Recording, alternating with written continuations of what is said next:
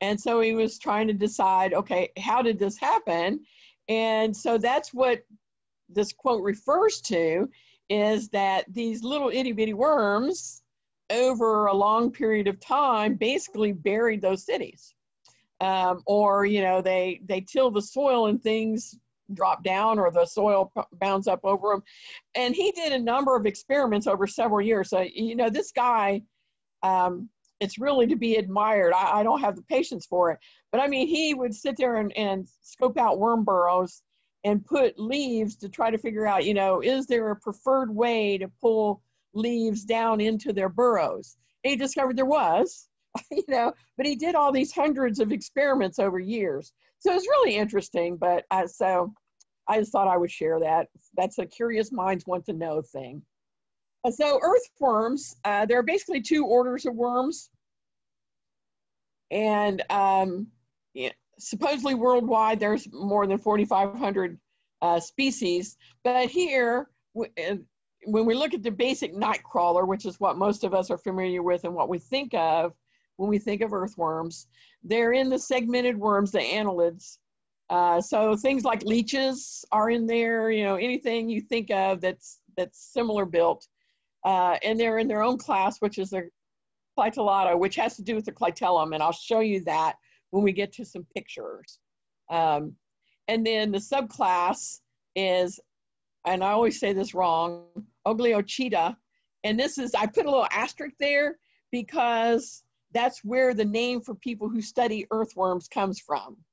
So they're Ogliochetaologists, chetologists. There you go.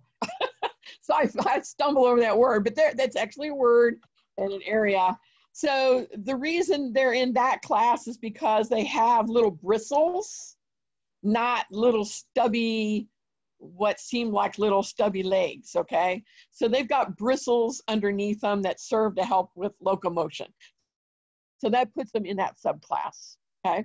And so the night crawler is basically Lumbricus terrestris. So, but, you know, they're not the only worm that's out there, or they're not the only earthworm.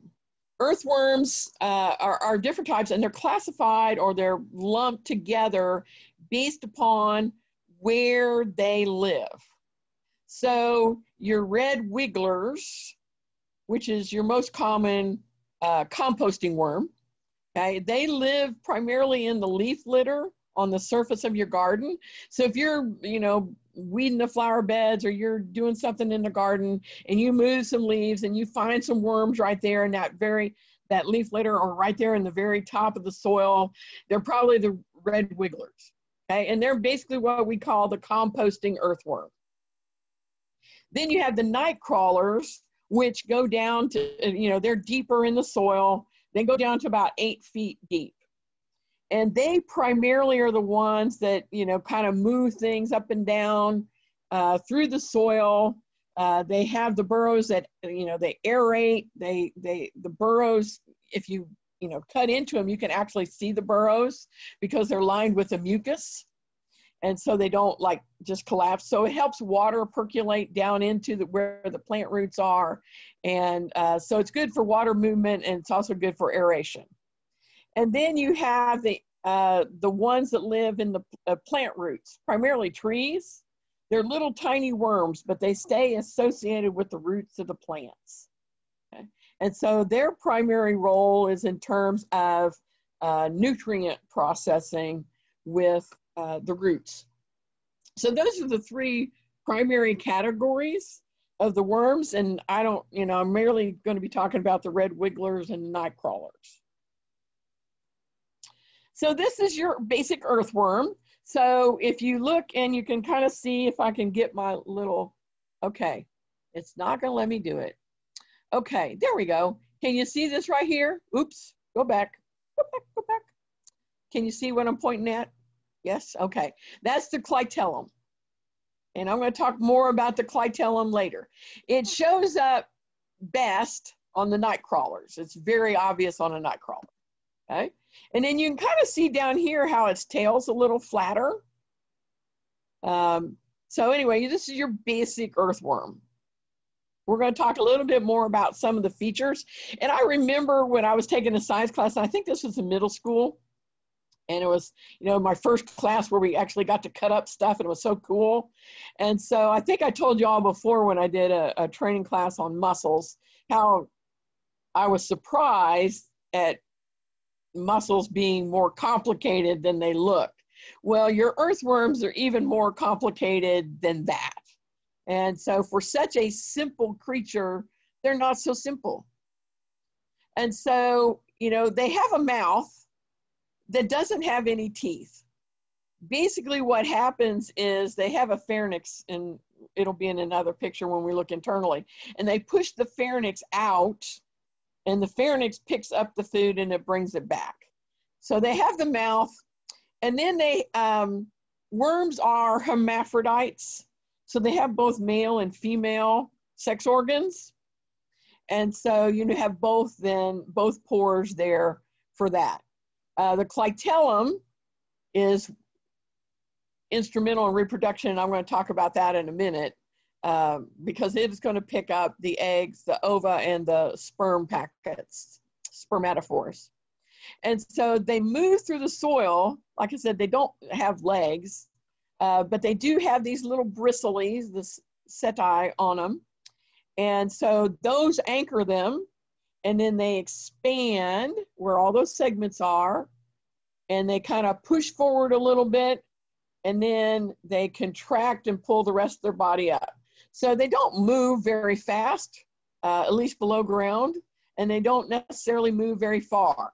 So I think I was reading that the average migration of an earthworm is just a few yards a year. But nonetheless, they do a lot of good stuff. So internally, like I said, I talked about the mouth. They do have a small brain, which basically gets sensory type signals and has to do with locomotion. You know, there were a lot of questions on various sites about whether or not earthworms feel pain.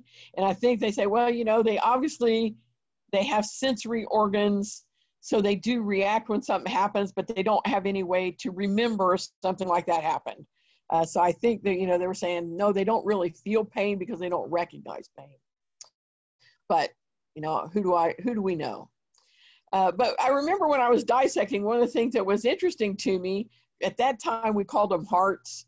When I was looking, you know, reading up on it here recently, some resources still call them hearts, some call them aortic arches, some call them something else. But basically they still serve the same purpose, which is to move blood through the body. So they basically have two vessels, one on the top and one on the bottom, that moves it through there. So their mouth, when they're out looking for food, they eat organic food. Pharynx pulls it in. The gizzard is what actually grinds it up. It's just like a gizzard on a chicken, okay? And so that's where they grind up the food. Everything else is intestines all the way down to where they excrete it through the anus. So a few little things. No, worms don't have eyes. They don't need them below ground, but they do react to light. And so, you know, obviously they don't necessarily want to get into the sunshine. Although I was reading something that they like the sun and they will seek out the sun as long as it's not too hot. They breathe through their skin, which is why, you know, when you pick up a worm, they're kind of slimy, because that helps retain the moisture so they don't dry out. But you know, the transfer happens through their skin, the oxygen. They don't have lungs. They do have receptors. So when we talk about things like taste, they don't really taste necessarily, but they can recognize various chemicals in the ground. And so they do react to chemical stimulus. But what I thought was interesting is that, you know, worms can live, earthworms, your basic night crawler, can live for about 6 years. They said it could be, you know, 4 to 8 years, but 6 seems to be about the average. There are some worms that in other countries that they think may well live longer, but 6 years seems to be about typical for earthworms. So that was kind of a surprise to me. I really didn't think that they would last that long, but okay, so back to worm reproduction. So like I said, worms are hermaphrodites, but you still need 2 worms for sexual reproduction. Some of us have probably seen the two worms stuck together, and they're exchanging spermatophores. Okay, the spermatophore is a little packet of sperm, and so they're trading those off. Some species of worms can self-fertilize, okay, so the male and female, or they can be what we call parthenogenetic, which means a female can basically reproduce herself into other females without the sperm being involved, okay? So some species that's possible, but for the most part, we're still talking about a sexual reproduction process. So what happens is, okay, now they've exchanged their little spermatophores, the clitellum starts packing in nutrients, it gets, you know, it's all mucousy, and it will slide down towards the head of the worm. It picks up the ova first, because that's the first little place they come to. So they pick up the ova, which at this point are not fertilized. They go down and they pick up a little package of sperm, the spermatophore, and then it slides off over the worm's head, and then it seals up and it makes a cocoon. Okay? And then the sperm fertilize the ova, and we have embryos which grow until, you know, they eat up all the nutrients in the cocoon. Cocoon kind of dries up, and then it splits open and the little baby worms are released, okay? How long does that take? Well, it could be 3 weeks, it could be 5 months. If the weather is good, if it, you know, the moisture is the right level, the temperature is the right level, it tends to go a little faster. If the environment's not good, it could take longer. But basically the cocoon helps keep everything from drying out and protects the embryos while they develop. So anyway, that's what they look like. They're depending upon the species of worm, these are about the size of a head of a pin. So when you look at your compost later, you can kind of look for them. You can find them in there. They're big enough to see. There could be in there, you know, 2 embryos, or there could be a dozen embryos. It just depends. You just don't know. A lot just depends on what the environment is like, how many end up in there. So, you know, that was a little bit about the worm itself. So but their environmental role is breaking down decomposing items. So decaying leaves, of course, you know, other animals are taking part of that. Fungi are taking part of that. So it's not all the earthworms, but the earthworms help. They eat those little bits. That's part of the organic material that they eat. They break them down. They help aerate the soil so it doesn't get so compacted. So the roots are better able to get through the soil, and the water can percolate down there. But they also help make nutrients more bioavailable. I'm going to talk a little bit about calcium later because it's an important part of the composting issue, but calcium especially. So those of us that are gardeners and you like to have your tomato plants, you've probably heard before, you know, put eggshells in where you plant your tomatoes because tomatoes are heavy calcium feeders. They're not the only plants, the garden plants, but tomatoes especially, you know, but there's still a lot of that calcium that's not really readily available to that tomato plant. But the worms, when they ingest that calcium, when they excrete their castings, the calcium is in a better form for plants to be able to pick up and use. They also are what we call nitrogen fixers. The worms themselves are not, but they have bacteria in their gut that fix nitrogen. And so as they're eating all these things, they also help nitrogen be fixed in the soil, again, to the advantage of the plants, okay? So, you know, worms are very important to the environment. But there are some environmental issues with worms. You know, we say, oh, they're also awesome, but there are some issues. Of course, one is earthworms' numbers in many places are declining, which if you want to keep a nice fertile soil is not a good thing. The studies that I saw didn't necessarily say that they could prove that herbicides, for example, or insecticides were necessarily bad for worms themselves, but they did find that anything that, makes the soil, I said lower acidity, but what I meant was, as the soil becomes more acid, it's not a good thing. The worms don't like that. So they did some studies, and they did show in places where there was intensive agriculture, this was done in the UK, there were about 30 earthworms per square meter. Where they were not, where they were using more organic type agriculture, there were 450 per square meter. And so, that's a big difference. So we want to make sure that we have good soil and we're providing a good environment if you want worms in your garden or in your yard to help make things better. Things are kind of tough here for worms anyway, because it gets so freaking hot, it's dry, and that clay soil, when it compacts, is not very earthworm friendly. But one of the areas where earthworms are becoming a problem is with climate change. As the soil warms further north, earthworms are progressing further north, and they are changing the environment on the forest floor because they are, grabbing all the leaves. I mean, worms can pretty well get rid of all the leaves on the surface of the ground within the year, okay? And so many of the northern forests have pretty deep layers of litter, and the worms are eliminating that, which is changing some of the environment for other creatures that live there. So we'll have to see how that plays out.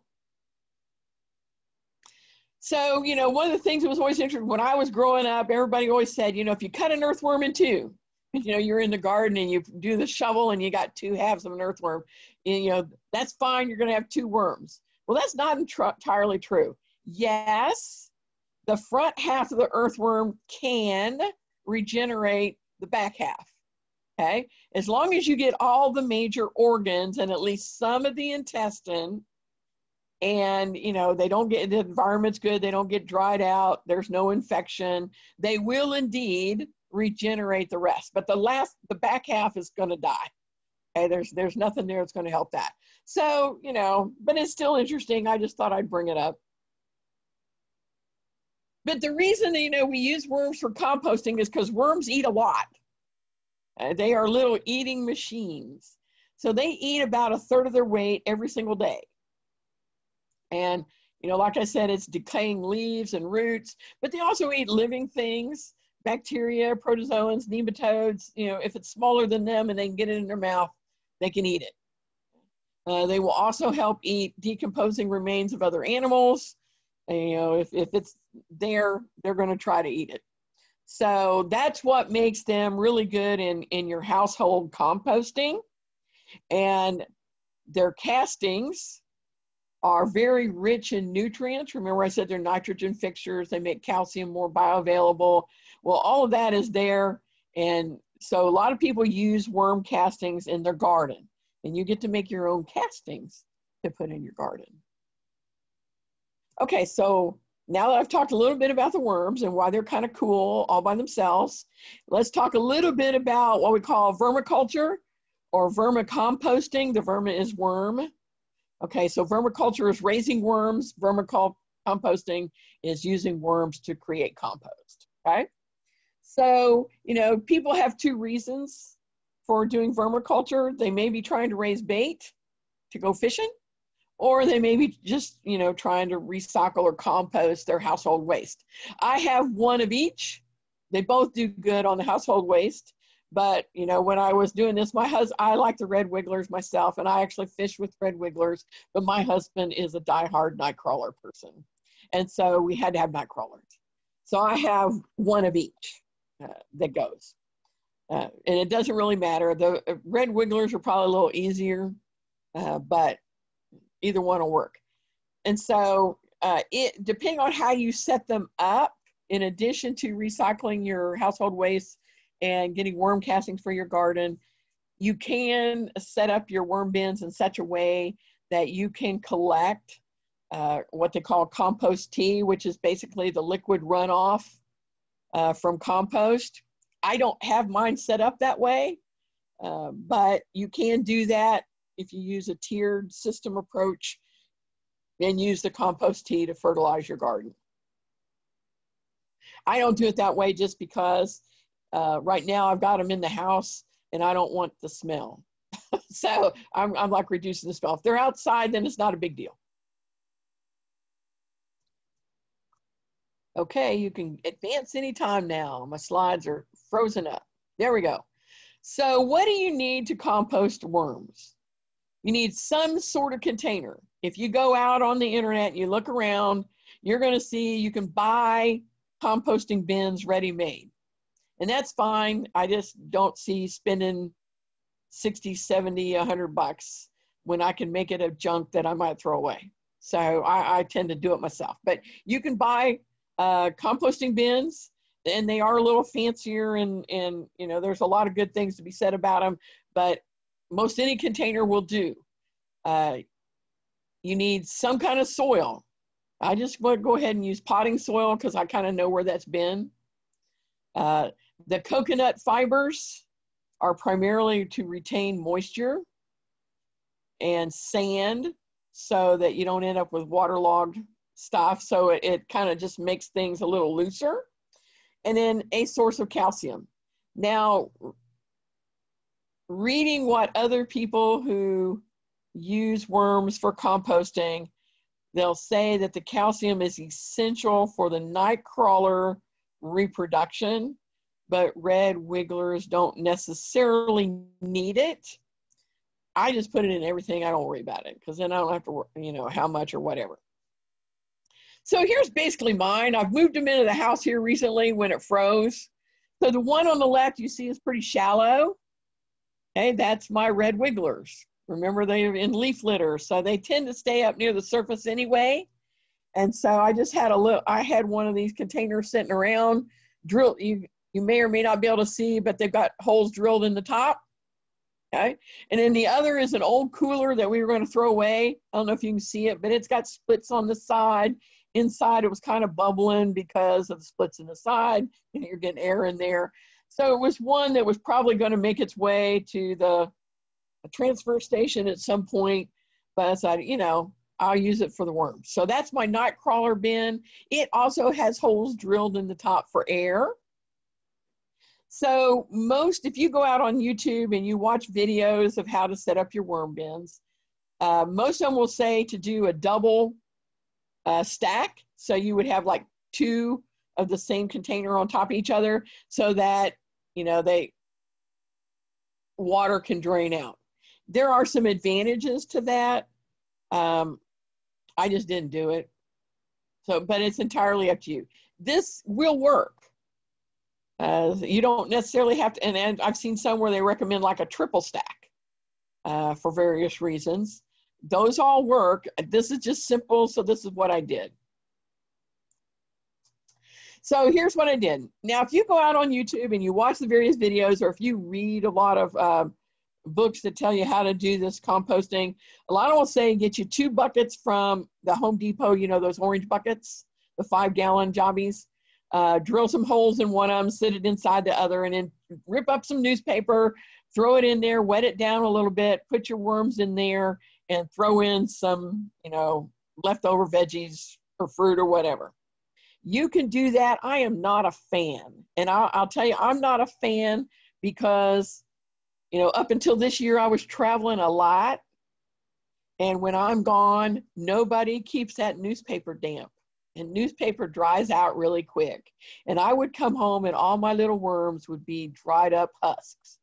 So I don't do it because you've got to pay more attention and you've got to be sure that you keep that newspaper moist all the time. So, you know, yeah, you can shred up some newspaper and throw it in there, but I much prefer using the pot and soil, the coconut fibers, the sand, and these are not exact. This was the recommendation. So the coconut fibers, for example, can be pretty expensive. I put this picture here because I bought that bale on Amazon. And it is almost impossible to break apart by hand. So I ended up throwing it in a wheelbarrow and filling that wheelbarrow with water, and it sucks up water like crazy. Then I could break it up and add it to the potting soil and the sand. The only bad thing is I didn't use nearly all of it, and I still have a whole bunch of it, and I had to wait forever for that to dry out. So I'd like have the top of it dry out, and I'd put a little bit, you know, back where I'm storing it a little bit. But that bale right there would probably make enough for 6 or 7 containers of worms. So if I ever want to set up another one, I have got plenty of this stuff available. But it does help, especially here when it gets so hot. It does help retain moisture for the worms, so you don't have to water them as often.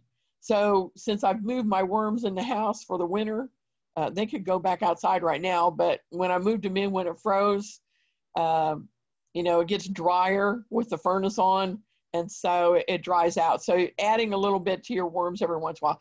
But with that in there, I can go 2 or 3 weeks without having to worry about adding any water or worrying about moisture. And with just the newspaper, if I was gone for a week, I was probably going to come home to dead worms. So like I said, I'm not a big fan of the newspaper approach, but if you've got time to check them every day to make sure everything's good, then that would be fine. It's a lot cheaper, certainly. Okay, so the worms. You can, of course, go to the bait shop and just buy a little container of worms. You know, you can buy a dozen or a couple dozen or 50 or whatever. They're pretty expensive per worm, but you can do it that way. If you just want a little 5-gallon bucket or something, that may be the way you want to go. Or you can go online and you can order. I put Uncle Jim's Worm Farm. There are plenty of other places you can order. This is where I happen to order mine. Worms aren't cheap. So you're probably talking for 250 night crawlers, it's probably going to cost you 30 bucks. That's for the worms. Then you got to pay for shipping. And since they're, you know, they're live and they got to ship them fast and all that, you know, the shipping is almost as much as the worms. But this place had a whole bunch of, when I was looking for the best place to order, this was the one that seemed to have the most positive reviews when I was looking online, and most likely have things arrive alive. And so that's where I ordered them from. So, but like I said, there's plenty of places out there you can order. How many you order just depends on what you want to do. I think I ordered 250 night crawlers and 500 red wigglers.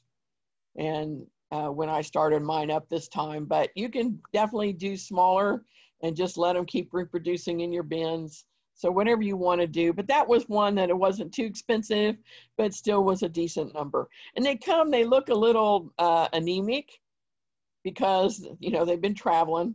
And so, but they, you know, they get in there, they start eating, and life is good. So let's talk about feeding your worms. That's why we got them. We're going to compost our household garbage. Any fruit or vegetable, for the most part, except you'll remember I said they don't like acidic soil. They don't like acidic things. So you don't want to put citrus in there. You can, but for the most part, I don't recommend citrus. And pretty much all of the things I have read or watched on the internet have said the same thing. Small amounts probably isn't a big deal, but I wouldn't put a whole lot in there. Obviously, you don't put meat or dairy in there, not because they won't eat it, but because they tend to stink. Okay, so we don't want to put stuff in there that's going to smell. But fruits and vegetables, so what do you see here? You see what's left after it's been in my worm bin. So the one on the left, the yellow, is the little bit of very thin skin membrane left from yellow squash. The middle one is the fibrous material on the outside of a cantaloupe. And then the right is what's left of a potato peel. Okay. Now, if I left those in there, probably at some point they would go away, but I just go ahead and throw them outside. Something else will eat them that is more, they like that. Now, I will tell you, my worms love bananas. And since I usually have bananas around for the grandkids, and they kind of go to I love bananas. I eat bananas every single day too. I don't eat a banana all week, and we get tired of banana bread. The worms love bananas. probably because they're nice and soft and squishy and have lots of water in them, but they love the bananas. But it doesn't matter what it is, any fruit or vegetable is fine. Do you have to cut them up? Not necessarily. I usually at least kind of split it just to make it easy on them, but I have buried entire pieces of something that started to go off, and I hadn't fed my worms in a while, and I thought, yeah, I'll just stick it in there. So I have put in, you know, a whole tomato or a whole squash or whatever in there, and they eventually eat it once they get started. So, you know, you don't have to chop it up. Some people do. Now, I will tell you that I tend to bury the whole thing under at least a layer of soil because it helps keep the bugs down and the smell. So, you know, I just cover it with a light layer of soil and that's fine. Okay, so what about the calcium? Eggs work great. I eat lots of eggs. I have eggs every morning for breakfast. So we have lots of eggs. Like I said, people say that it's essential for the night crawlers. I don't know whether it is or not, but I throw it in there. I also put it in the red wigglers. For me, this is just kind of a way station before it goes on the garden. So look at this egg.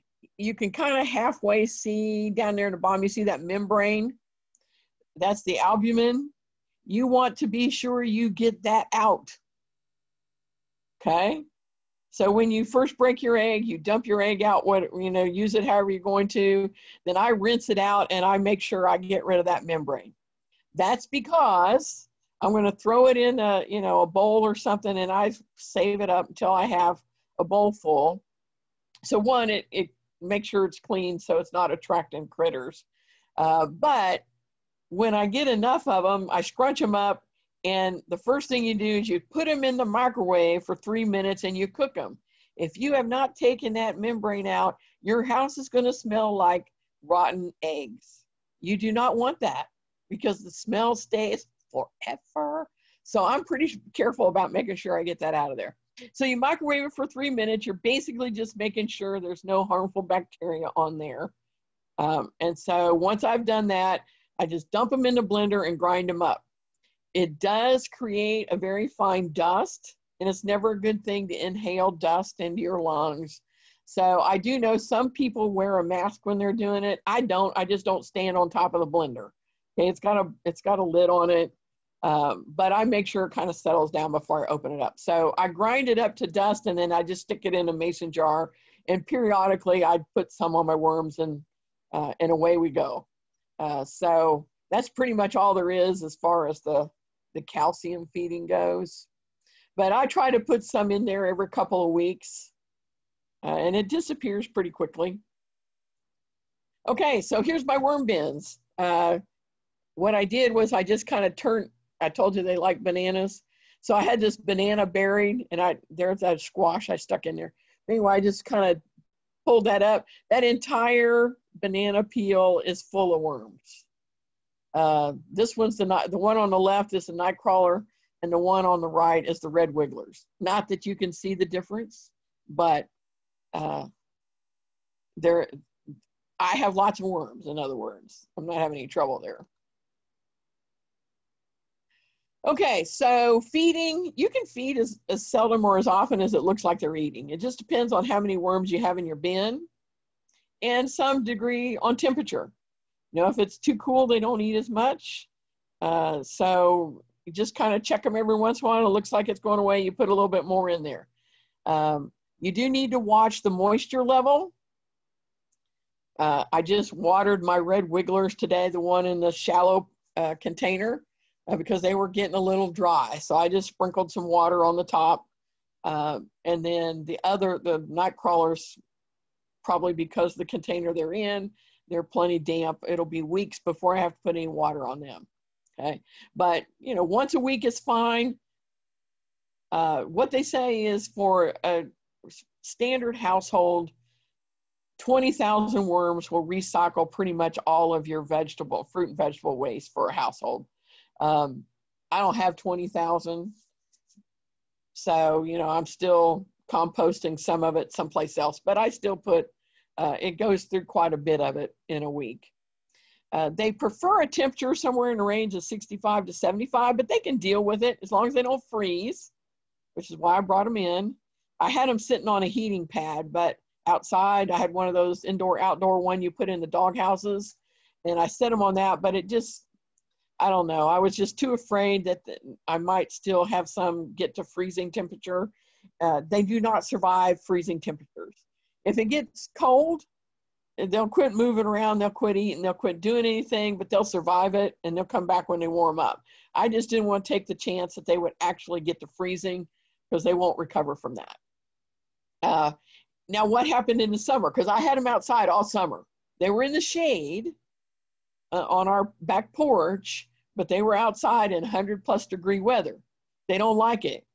But I don't know if any of you get those food deliveries like HelloFresh or Imperfect Foods or whatever. They ship them with those freezer bags in there, kind of those gel packs. You can put them in your freezer and you can freeze them. So what I did is when I got up in the morning and get by about 10 o'clock and start to get pretty hot, I would put one of those freezer packs in each of the bins. Didn't keep the whole bin cold, but it kept a section of it cool enough, and all the worms would congregate underneath the gel packs. And then at night, I would take it off and I would throw it in the freezer to refreeze for the next day. So the red wigglers in the shallow bin, it has lots of holes. It did pretty well that way. My problem was the night crawlers, because there wasn't as much, it's deeper and there's not as much evaporation. Those gel packs condense moisture out of the air. And so my soil in the cooler got a little bit too wet. So all I did was my husband put a big, he had a big board thing and he stuck it out there in the back, and I just dumped it out on top of it and covered it with screen so the birds didn't get my worms.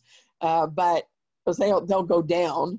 So if they're not directly on the surface, then it's okay to evaporate some of that water.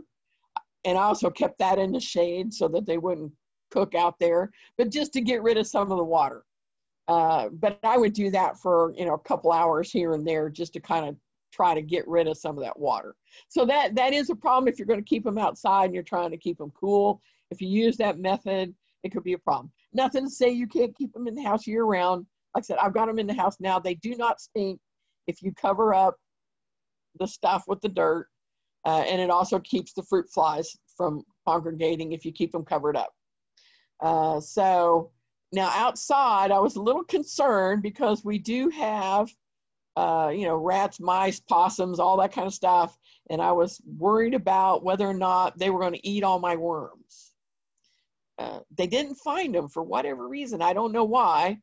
Of course, the night crawlers, that lid, a raccoon could have gotten it off, but I don't think anything else would have been likely to be able to get it off. But that shorter one with the red wigglers, because when my husband drilled the holes in there, it kind of cracked the top. Something could have gotten in there and eaten the worms, but they didn't. I don't know why. So that would be one concern I would have if I was going to keep them outside, is whether or not, something was going to find them and clean you out.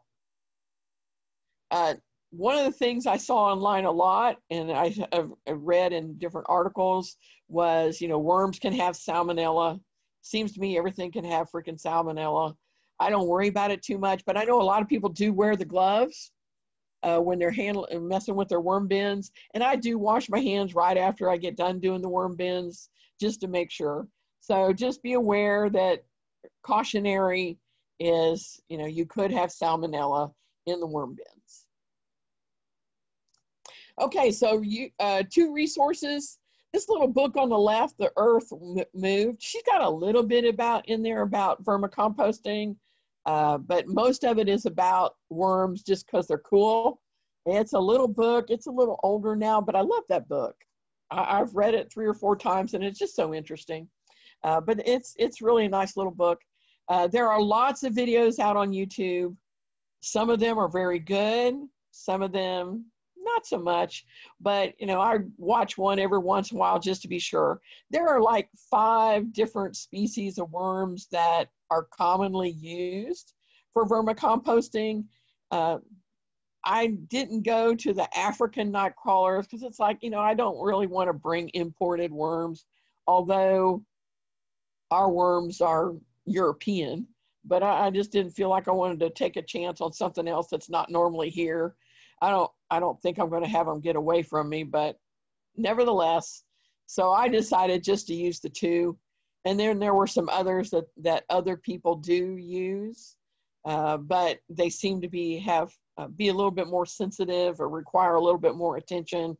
And if you require attention by me, it's just not going to happen. So, I prefer the ones that are a little bit more self-sufficient, I guess I should say. But yeah, there are lots of really good videos out there on YouTube. And that's pretty much, that's everything I think you need to know about vermicomposting. If you have any questions, I'll try to answer them for you. Hey, Penny, you have some questions in the chat. I do. I wasn't looking at the chat. Let me go down here. Okie doke. Wire worms. I don't really know. I've never tried them, and there are not any that were mentioned in any of the materials that I have looked at. So it could be you might give them a try and see. I just can't tell you for sure.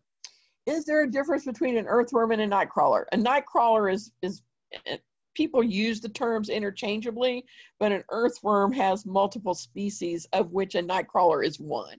So the worm we normally talk about as a nightcrawler is that one that I mentioned at the beginning, the Lumbricus terratus, or whatever the heck it is. That's what we generally refer to as a nightcrawler. But an earthworm has several different species. And yes, a lot depends on where you are. I know when I was growing up back up in Indiana, we'd go out at night with the flashlights, especially after a rain, looking for earthworms, and you could get some really huge ones. And I think a lot of it has to do with just the conditions they grow under, but also different species are different sizes. So for example, those African night crawlers I was talking about that some people use for their worm bins, they are significantly larger than the ones that you find locally. So it just depends on, I think species in one sense, and in the other sense is, the conditions. And then it's also how old they are, because an earthworm will continue to grow as long as it's alive until it gets to the point where it's getting old. So once it starts getting old, it's past its reproductive life, then they kind of start shrinking up, kind of like we do, okay? You get to a max height and then you start shrinking. So it's kind of the same thing, they'll get smaller. So it could be that, when you were younger, you were out there looking for night crawlers and you had some that had been around for a little while. I don't know. So will worms work in a compost bin? Likely. It depends on how hot your compost bin gets. A lot of people do put red wigglers in their compost bins, but most of our backyard compost bins, they might get pretty hot in the center, but they're not hot all the way through. So, it's not like they have to be in the middle of the pile. They can be, and in the wintertime, they probably really like that warm compost bin because it's keeping them from getting cold. So I do know people who put their red wigglers in the compost bin. A night crawler won't stay in a compost bin, okay, because they like to go deep, but the red wigglers will. But yes, if it gets too hot, that won't be a good thing. But for most of it, it would just be they'd stay out of the center of that pile and they'd stay on the outer layers where it's a little cooler. Clay soil won't work. It's a little one. Yes, it would, but I would still put things in there to kind of loosen it up. It's just hard for them to do their thing. But yes, clay soil does work. We have clay soils here and you find earthworms in them. I just think they don't like them as well. How cold is too cold for the worms? If they can freeze. Okay? They don't like it when it's colder, but if it's in the upper 30s, they'll be okay. They're not going to eat much and they're not going to reproduce, but they're not going to die. But if they get down 32 and they freeze, they're dead. And they're not going to thaw out and come back. Okay. Ordered worms once, and my poor letter carrier made a special trip to my house because the smell was so bad. Yes. Summer, that's why it's so important to read the reviews.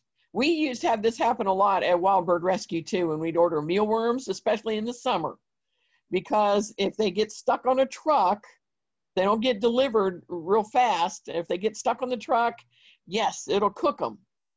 And so that's why, you know, Jim's Worm Farm does send them out with those gel packs in there, and they ship them overnight, which is why it is so expensive. Okay, so when you get them, they're not cooked. So I think the last ones I got from them did come in the summer. Of course, it wasn't 100-degree weather, but it was in the 90s. But like I said, they came overnight. It was labeled live, and there were gel packs in there keeping them cool. And so, you know, in the summertime, that's a problem. I should tie The Wonderful World of Worms. There's a hair in my dirt. I saw that. I just haven't read it. So I'll have to look for that one. Okay, any other questions? Those were the ones in the chat. Okay, well, thank you, Kay.